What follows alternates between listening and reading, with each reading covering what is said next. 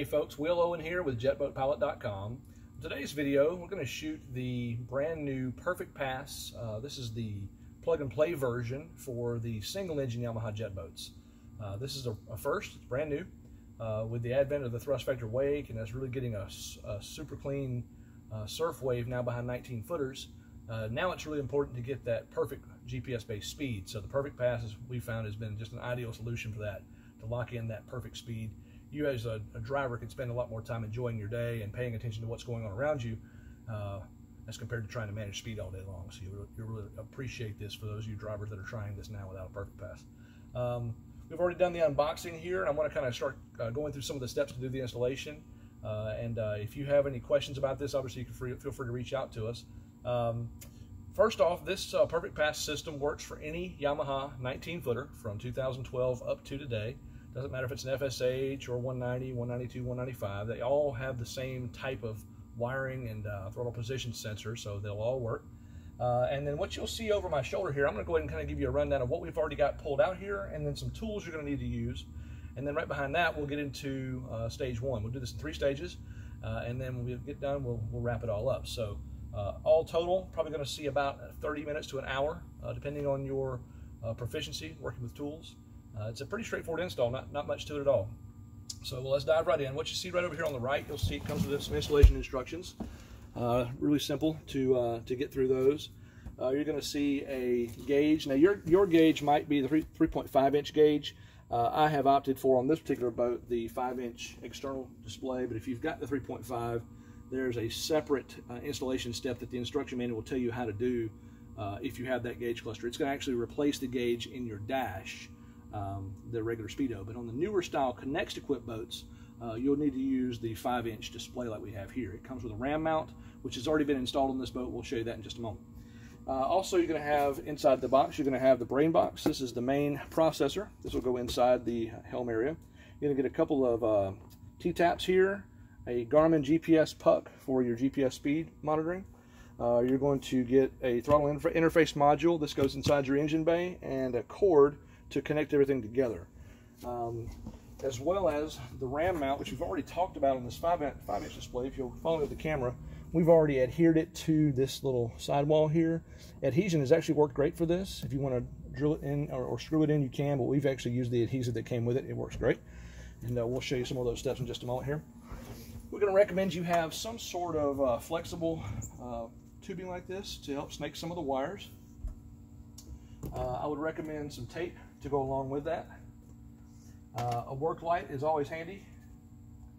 We've got a standard ratchet here. This is a 3/8 drive, and we're using a 11mm on this. Today, you can use deep well or short on that one. We've also got a smaller 1/4-inch ratchet with an extension and a 9mm deep well and a 11mm, I believe, short.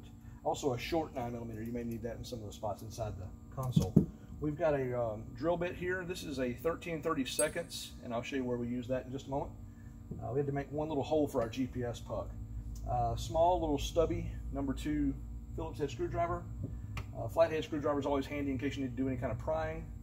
A drill with a #2 Phillips head, and then also some zip ties when we start kind of getting everything all cleaned up.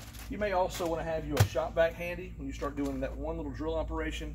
Be nice to have that shop vac handy to get up any of the chips and fiberglass and aluminum, that sort of thing. So, all right, well, that's all for the parts that are included with the kit. First step that you want to go through before we jump into this installation is turn off your battery. Make sure it's completely switched off, and I always like to pull the kill switch and get it out of the way too, just to be safe. We'll start in the engine bay. So if you'll follow the camera, we're going to open up inside the engine bay. Let me grab the work light. I'm going to grab my socket wrench here, make sure I've got the right socket, and screwdriver. Bring the camera around this way. We are going to be removing from the sidewall here this throttle position sensor. Now, I've already done all the hard work for you already to save time. So in this particular boat, we're going to remove the seat cushion. And if you'll bring the camera over this way, you'll notice you've got 2 Phillips head screws that hold it in place. And if you'll bring the camera on this side, you have two 11mm nylock nuts. And what we're going to do is pull those off and pull the screws out. And that's going to allow us to take off the cable here for the first, and I've actually already done all this. You're going to use a Phillips head and a number, or 11mm to undo this. I've already done all the hard work here, so I'll do it by hand. We're going to take this first bolt here and hold it steady while we pull the nut off the back side. And once we've done that, we'll just set the nuts and the washers down and on the floor here. We'll pull this bolt out and hold on to that. Don't drop it down in the bottom of the engine bay. I'm sure some of you will do that. That's going to be fun fishing that thing out. All right, so we have now pulled the bolts out. Our throttle position sensor is loose. And now what we're going to do is we're going to reach underneath, and there is a cable. If you can see the camera here, you see that gray plug there? I've already done all the hard work for this. We're going to slide that off. And if you see on the back side, there's a little press button there for your thumb. What you do is you squeeze that button, and then it lets you slide it off. So we're going to, for now, just leave that right where it's at.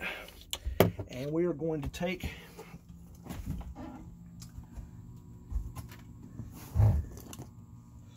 the wiring bundle that came with the unit, as well as this throttle interface module.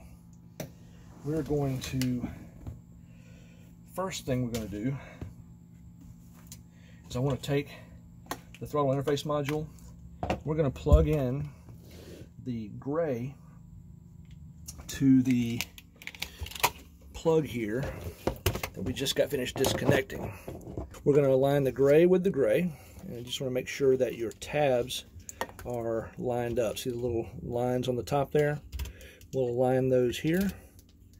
If it gets a little tight for you, you can always undo that wire tie on the side there. What you want to do is you squeeze this tight. Make sure you hear the click, which we just did.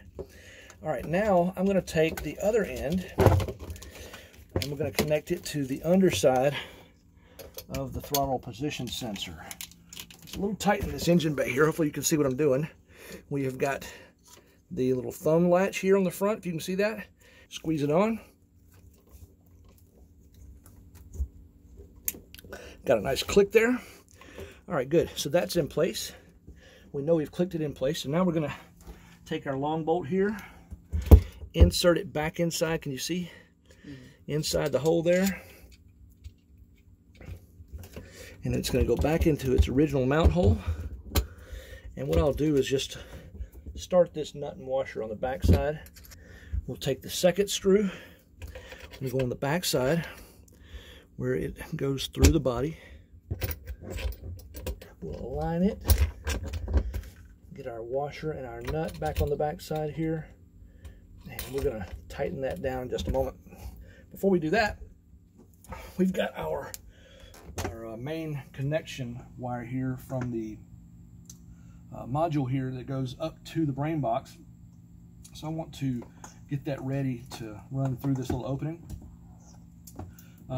Inside the engine bay on this boat, there's an easy to access hole near the back. And if you'll follow the camera, I'll show you. Right here. Do you see what my finger's pointed there? Nice large hole there. So what I'm going to do is reach in from the inside, and we're going to pass this plug. It's a kind of a larger plug. We'll pass it through. I'm going to snake this around. And on the back side of this module here, you've got a watertight plug. And we're going to have to align the tabs, press them together, hear the click, and once you've heard that click, you know we're good to go there. All right, we'll come back later and we'll zip tie all this together and keep everything nice and neat and away from touching anything hot. But for the sake of time, we're going to move forward here. I want to show you where that wire goes. Take the other end of the wire out. On the other end of this wire here, by the way, this is where our power wires are connected. It's got a fuse in line. You've got your ground. And yes, I am profusely sweating again. It is the middle of August in Central and North Florida. It is humid today. I am sweating. We decided to shoot this video at night, and it's still hot in here. All right, so this cord is plenty long enough to run it to the front of the boat. I'm going to take this end, and with my flexible tubing, we're going to secure it to the end of this wire. Stick with us. All right, so now we've got our flexible rod here connected to the end of the wire. We're going to snake this wire up the side of the boat. It's going to run from here all the way up the side, and it's going to come up into the engine, or into the helm area right behind the helm there. So I will try to do the best I can to show you with this, but obviously it's tight quarters, so I want to be able to show you just very little. That's why the flexible rod is nice. You can kind of pass it around these corners here.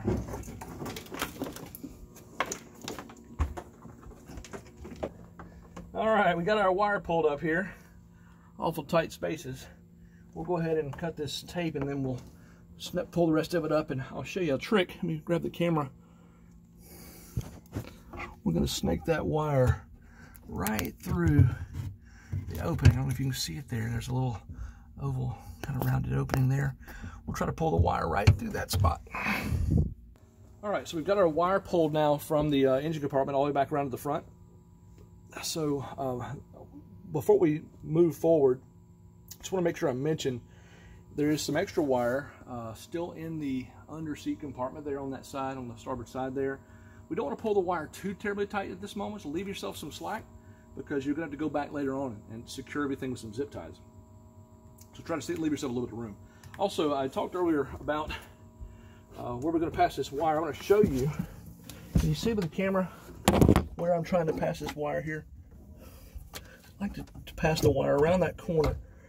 And if we can do that, then it's going to keep all the wiring inside this helm area instead of getting out into the storage area where you've got some of your belongings. So if you can do this, this will make it a lot better.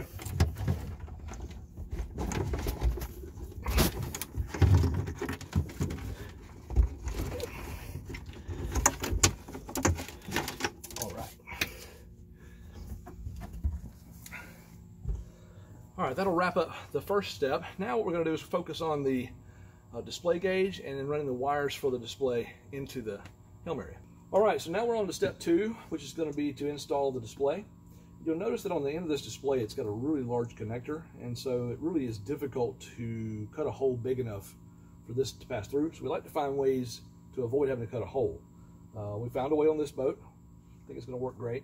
In order to do so, we've done a couple of preparatory steps. So before we do the gauge, let me put it down. I'm going to show you what we're doing. First off, we did go ahead and bring the camera over. We went ahead and installed our ram mount right here on the side, right up near to the dash. We used adhesive. It comes with the kit. Just prep this area nice with acetone, let it dry, peel and stick. It's good probably to put the knob on the back side like this. You can orient it however you like, but that's kind of what works for us. You'll notice that I've got this cup holder out. To remove this cup holder, what we're going to do is we're going to pull the dash off to run the wire behind the dash. You rotate, this trim ring will come off. There's 3 Phillips head screws. Pull the screws. You can pull the cup holder out of the console here. We'll just set this aside for a moment. There is a drain hose connected to the bottom of that, so you will need to pull that loose from the inside to get that off. Next, we went ahead and pulled the little 9mm bolts loose inside the console so we can get this switch out. This will be helpful for doing the wiring in just a moment. I wanted you to see that. There's just 3 simple little 9mm nuts. You just back those off so you can get that pulled out. It's easy to work with, and then we'll button that all back up in just a minute. All right, in the dash, to pull this off, there's probably, I don't know, 8 or 10 screws on the back side holding it to the fiberglass, and there's the same little 9mm nut. Pulled all those off, and then in order to get it loose, we had to loosen the brow here. There are 4 bolts holding it down, plus 1 Phillips head over in this corner over here. You'll see right here in this corner, underneath, inside the console there is a Phillips head screw that's holding this down. So once you loosen that Phillips head screw and those 4 nuts, this brow loosens, and so it's going to let you pull this dash out. And when you get the dash out, we'll show that in just a minute here. We'll pass this wire around. Let me show you real quick here what it looks like inside.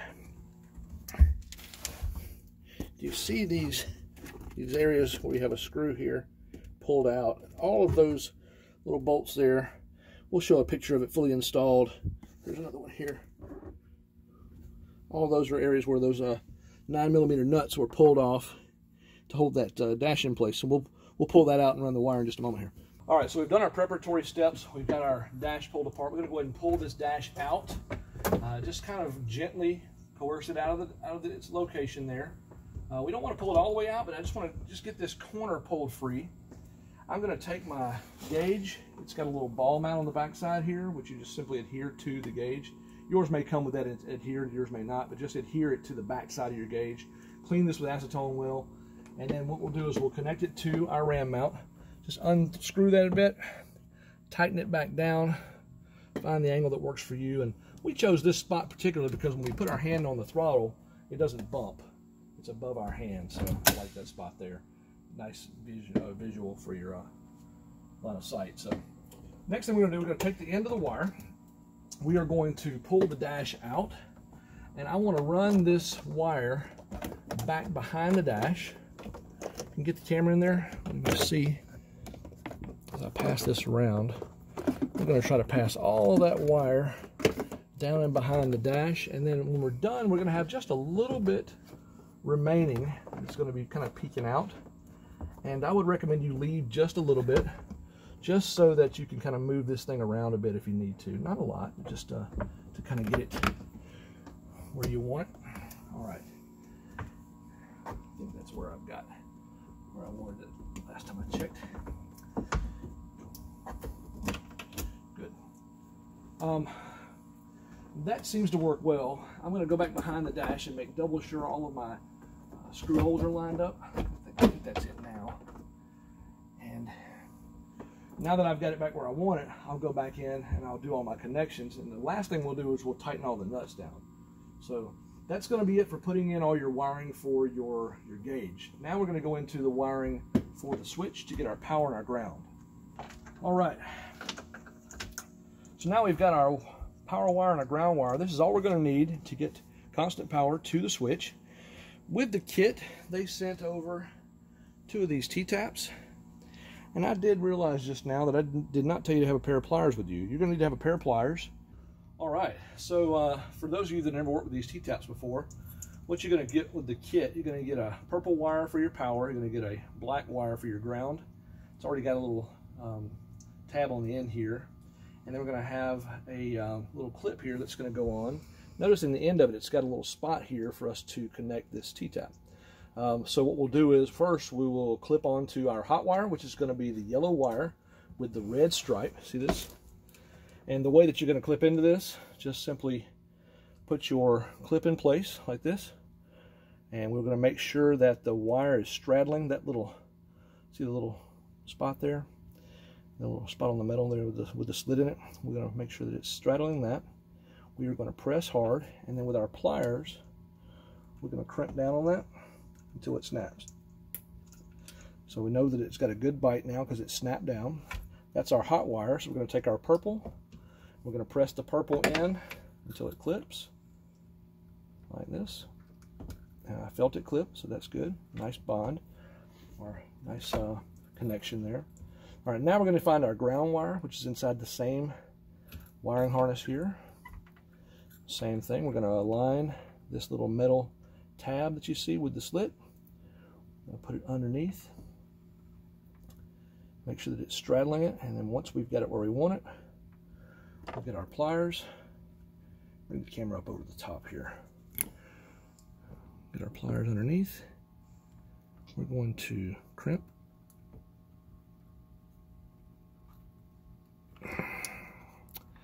And I don't think I did a good job on that one.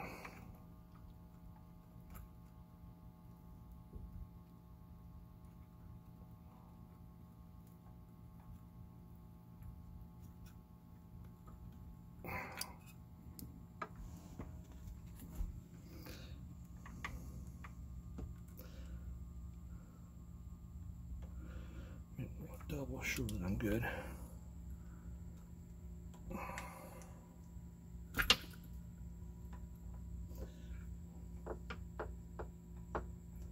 If you feel like you've crimped it wrong, I would recommend trying another. I think they give you one extra. I feel like that's okay now. They give you one extra to make sure that you have not crimped it the wrong way. I believe I got a good bite there. All right, we're going to clip this on. We're good. All right, so now we've got our wiring inside the dash. We've already just kind of pushed this back in place. We have not tightened everything down yet. I want to leave all the nuts off until I've tested everything.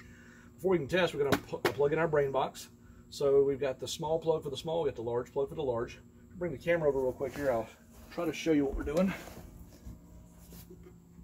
We have the clip here on top. It's got a little thumb release. I'm going to try to take that clip and plug it into the back side of the box. Can you see it? Now, we got a good click, so that's good. Same thing here. We got a little thumb switch on the top. We'll take the large plug it into the large hole there, and we've got a click. We've got a good bite there. That's good. We've got one little pigtail off the end, and if you're wondering what that's for your GPS puck. We'll do that in just a moment. We have got that all plugged in now. I'm going to just do a quick power check to make sure we've got juice before we move too much farther in the process.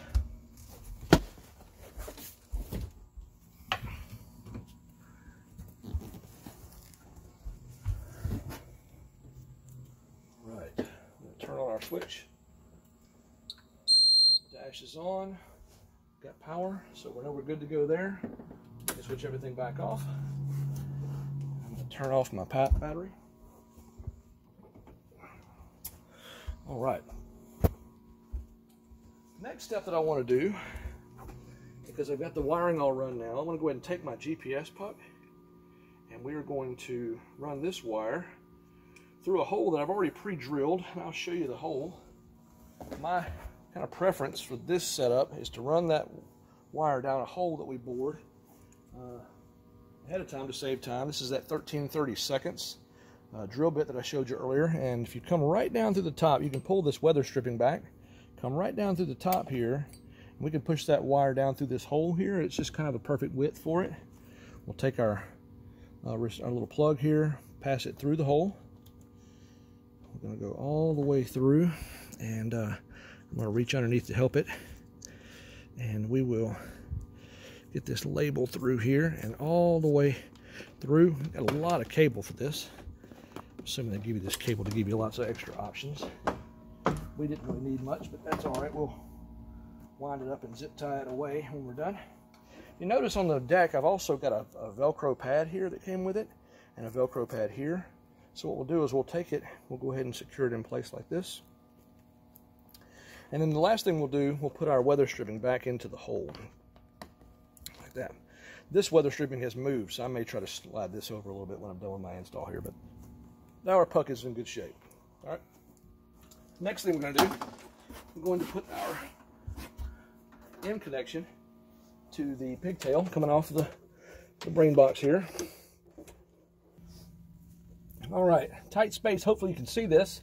We've got a little thumb latch on the top of the GPS cord here, the puck cord, and then on the other side you've got a little notch that's open for it, and we will try to slide that together and wait for a click. All right, I think that's good there. All right, so now what we're going to do, we're going to position our brain box. You can follow the camera up. We're going to position it right up here on the roof here. What I'll do is I'll mark some holes and I'll drill some pilot holes, and then we'll screw those in with two little aggressive thread screws there to hold that in place. That'll get it up out of the way, keep it from getting water on it, and any kind of your personal items will not come into contact with the box there.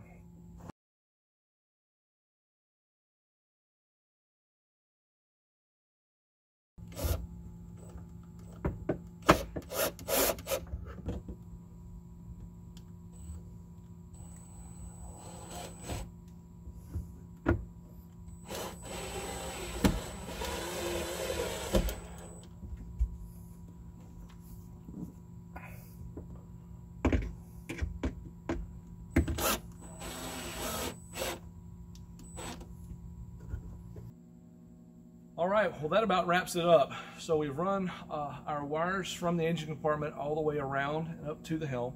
We've connected our LCD display, routed it behind the dash panel. We've run our GPS puck, got all those wires run back through. We've mounted our brain box underneath, got that secured in place. We've tested everything with our electrical, everything's powering up well. So now what we're going to do is we're going to go back and we're going to put everything back where we found it. We're going to put the screws back in the spots for the cup holders and behind the dash panel, tighten all the nuts down, make sure everything's secured. We're going to zip tie all the wiring to make sure it's secure, not going to move around. We don't want any of those electrical components inside the engine compartment touching anything hot, so we're going to be careful about that. And then once we've got all that done, that'll be a complete and total Perfect Pass installation on your 19-foot Yamaha. With that said, we appreciate you watching this video today, and we hope it was helpful to you. If you have more information or need more information about the Perfect Pass system for your Yamaha jet boat, visit us at JetBoatPilot.com. There's tons of information there. You can also find us on Instagram, Facebook, Twitter, YouTube. Tons of content out there for you. We're available pretty much all the time to answer your questions for you. Jet boating is what we do, and it's our passion, so we hope we can help you out in some kind of way. And if you like this video, if it was helpful to you, please hit the subscribe button below. It'll be very helpful for you getting new updates and videos as we release them. So once again, thanks for watching. Have a great day.